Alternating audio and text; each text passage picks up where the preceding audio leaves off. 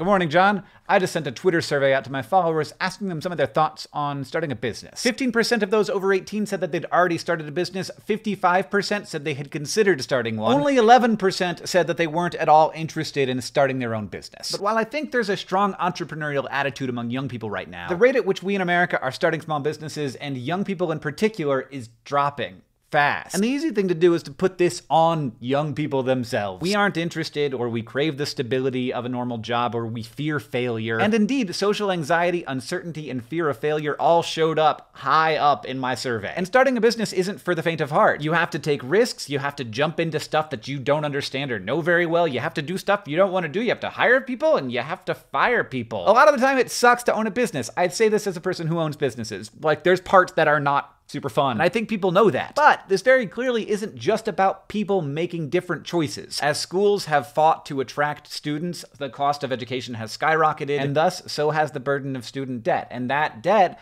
pushes people toward making safer decisions, and maybe toward fearing failure more. In exactly the same way, the skyrocketing costs of healthcare in America have made people make safer decisions. When asked what their #1 reason for not starting a business was, about half of people said that that was a personal choice, and about half of people said it was something structural. And the biggest structural one, of course, is just access to capital. And the money things have gotten kind of weird lately. A lot more money is coming from venture capitalists who are just like super rich people who basically want their money to come back 10 times, so they mostly invest in tech, where there's a lot of opportunity for huge growth. Businesses that probably have a safer path to a smaller market get ignored. And banks are kind of focusing less and less on the thing that they're supposed to be doing, which is to help people create new value in the world. Community banks now make up just 13% of the banking sector, but they still make 43% of the small business loans. As starting a business gets more complicated, people who have money might see it as simpler and probably a better use of their time to just invest that money in the stock market, meaning in big, gigantic, entrenched companies rather than in their own small businesses. And that's especially true if you have a lot of money, and more of the money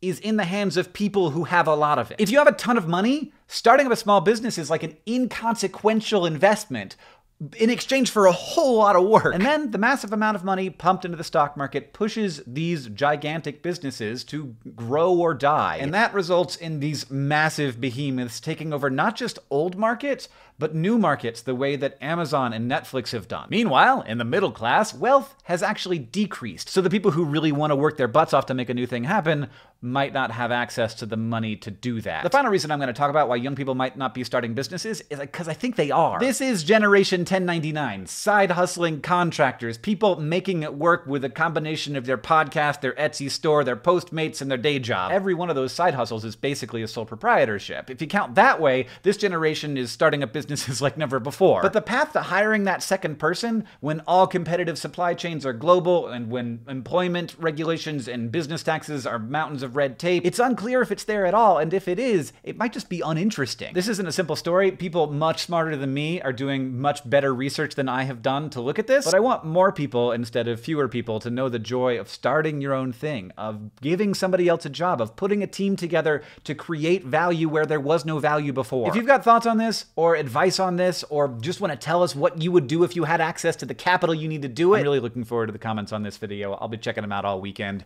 John, I'll see you on Tuesday.